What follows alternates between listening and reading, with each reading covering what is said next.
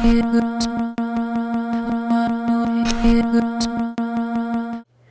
everybody, Don't Blink here again with another Medal of Honor multiplayer beta gameplay commentary for you guys. This time I'm playing combat mission mode on Helmand Valley as a US coalition soldier. I'm using the special ops class with an M4, and I have the combat scope, suppressor, and extra clip as my attachments. And I'm actually using the suppressor per the request of YouTube user ALF1996XX. So thanks for that suggestion. I always like trying out new kits and challenging myself by using weapons and attachments that I wouldn't normally use. But yeah, anyway, what are my thoughts on the suppressor? I don't really like it. I don't think it's a worthwhile attachment. It decreases the amount of damage you do at max range by quite a bit. I think it takes about 2 or 3 more shots to take somebody out with a suppressor than it does without. And that's quite a few shots in this game. That's almost doubling the amount of time it takes to kill somebody with these automatic weapons. And for that reason, I don't think it's really worth your time.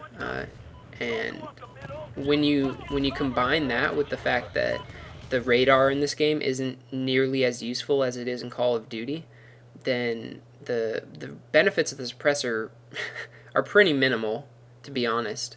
And what I mean by, the radar being different than in Call of Duty is that the radar in this game is proximity and sound based. So the only time you're going to show up on the enemy's radar with an unsuppressed weapon is when you're in close quarters with them.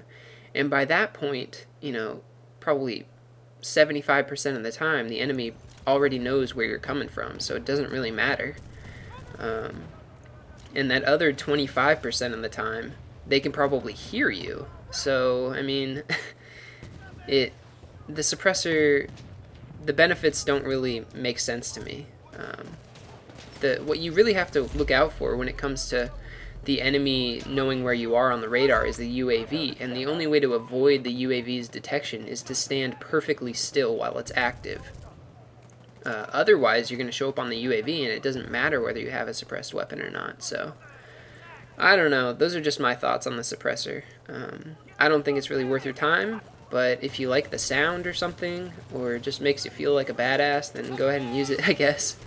I'm using the combat scope for this video just because I don't think I've posted any gameplay with me using it yet, and I just like to show you guys as much about this game as possible. So my thoughts on the combat scope are pretty boring, but basically I don't really see that much of a difference between it and the red dot sight, just because, I don't know, functionally they're the same. I don't think that the combat scope or the red dot sight augment the actual weapon's performance in any way.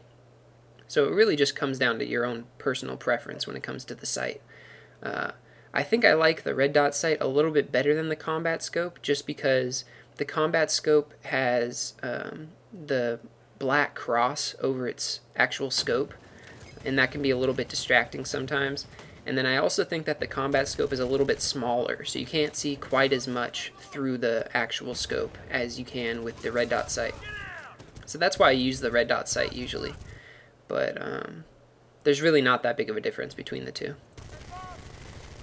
And here I am, just blowing through people.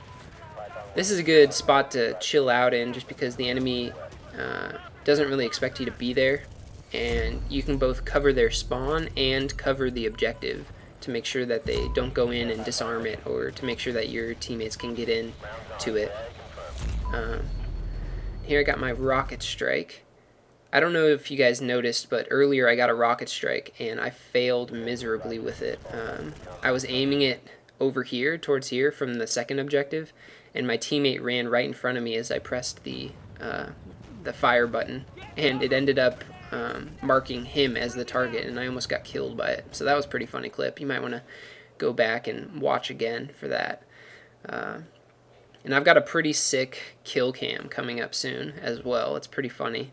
It exhibits one of the glitches in this game, but I'll talk a little bit more about that when I get to it.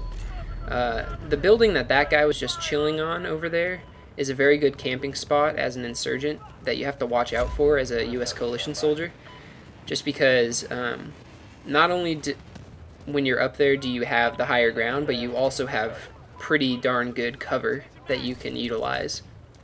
And you also have a perfect line of sight on both of the entrances into this little city here, this little town. So, yeah, you got to watch out for people on that building when you're playing as a U.S. coalition soldier. And that spot right there on the rubble is pretty good too, just because you're peeking right over the wall and you have a very good line of sight on the final objective. Check out that kill cam. That happens every once in a while on this level. I think it's limited to this level. I don't know exactly what the deal is, but especially with sniper rifle headshots, they send you flying pretty darn far. I find it funny, but DICE is probably going to fix it by the time this game comes out. And here I am just chilling in the bottom floor of the final objective. Those windows that I'm facing right now are important windows to kind of keep your eye on, just because as a U.S. coalition soldier, if you haven't taken the final objective yet, then you have to watch out for insurgents peeking in, and then if the objective's been armed and you're an insurgent, you have to be careful when you're coming out of spawn, because the soldiers will usually be camping in there and they'll really tear you apart. But anyway, that's it for this video. I went 33-5, probably my best KDR in this game mode so far. Hope you guys enjoyed the video, and I'll see you guys later.